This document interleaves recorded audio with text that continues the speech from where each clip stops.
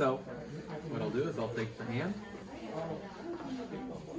We'll start on D1.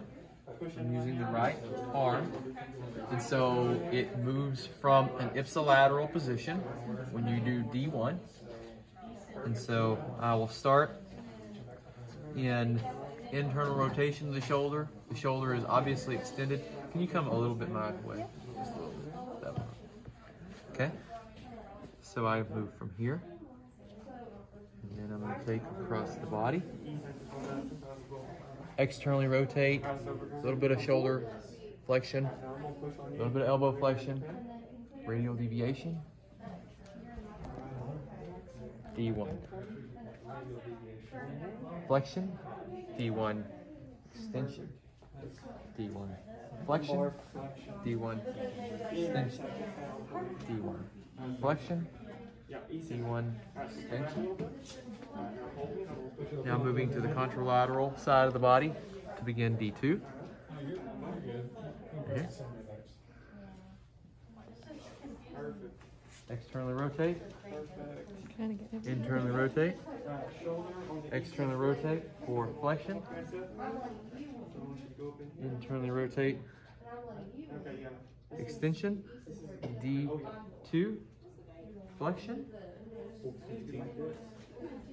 Extension. Flexion. Flexion, eccentrically. Extension.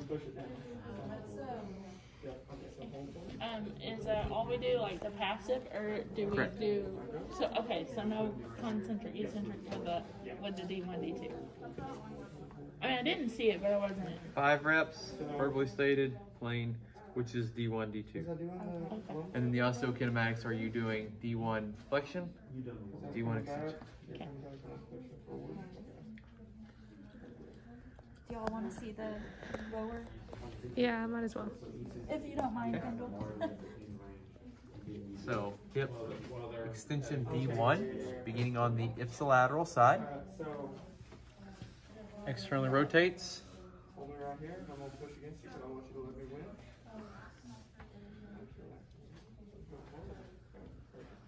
One more. D1. Extension. D1. Flexion. Extension. We're gonna go flexion. Flexion. Side of the plane, this is eccentric again, so I'm gonna push it. Beginning on the contralateral side for D2. Perfect. Internally rotated.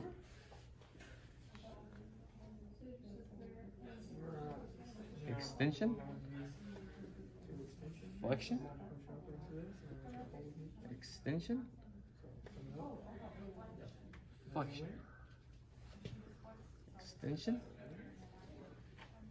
Flexion.